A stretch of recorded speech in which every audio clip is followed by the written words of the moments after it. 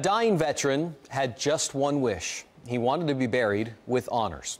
So this morning, a group of kind North Texans are making that wish a reality.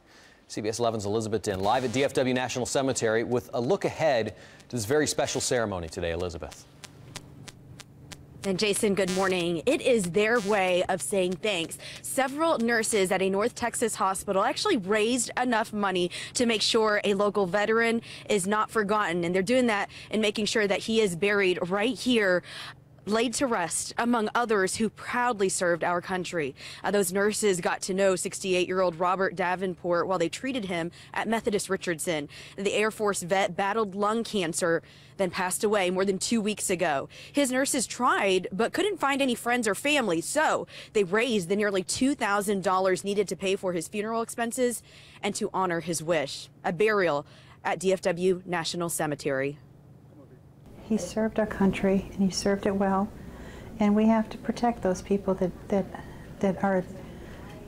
are making sure that our rights are protected. Such a beautiful thing that those nurses have done.